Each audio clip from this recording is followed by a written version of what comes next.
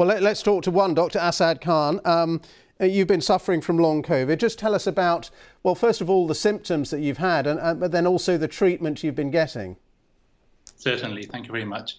So I acquired the illness on a respiratory COVID ward in November 2020.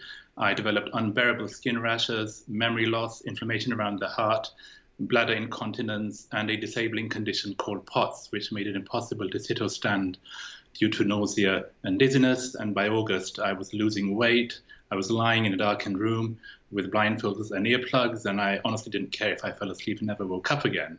And I've had to be my own doctor, researcher, and advocate.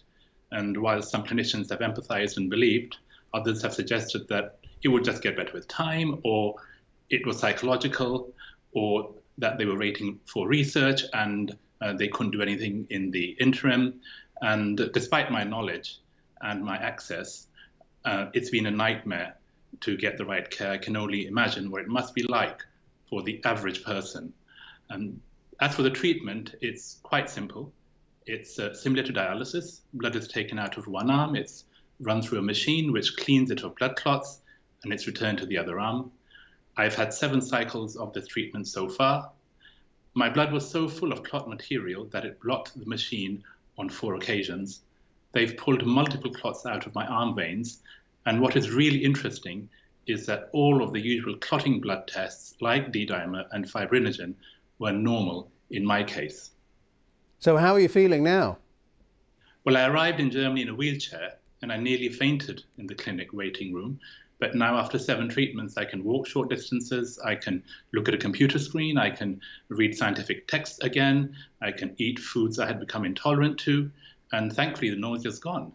I still have more treatments to go, but I do feel like things are moving in the right direction, and it seems like I finally got a chance of getting my life back again.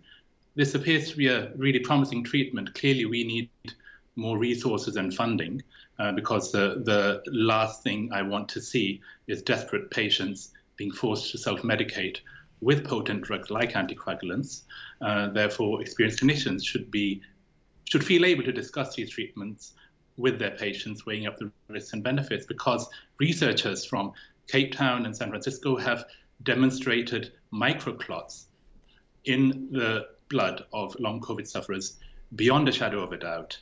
It is a myth that long COVID and other invisible illnesses such as ME are psychological just because certain tests are normal. Patients can be very sick with normal tests, and it is quite clear that in long COVID, our tissues are starved of oxygen due to these clots in the blood vessels. We are not deconditioned, we are not anxious due to the lockdown, and talking therapies and rehabilitation are not going to fix this. Exercise only makes us worse, and patients who are sick for months and months are unlikely to get better on their own. A simple bedside test called a venous oxygen saturation can demonstrate how ill we are. Okay. Mine was 32. The normal adult range is 65 to 75. And just briefly, Beate, to you once again, Dr. Beate Jaeger, long COVID is clearly a phenomenon we are still struggling to learn about. But do you think this could be the key to understanding what it is doing to the human body, these microclots? Yes, I think this is a key phenomenon, and Professor Pretorius and Professor Lautsche were the first to demonstrate that it's very difficult to dissolve these clots, and they now come to join my clinic in the middle of November, and they come to revalidate my results from treating by now 104 patients. But the good news about it is that some people just need one treatment and they can get rid of all symptoms. Others need 5. I've been treating a printer from the UK. He needed 14 treatments. That was the maximum, but he came in with a wheelchair and he walked out upright on his feet. And this is a cruel disease, and it affects worldwide 400 million people.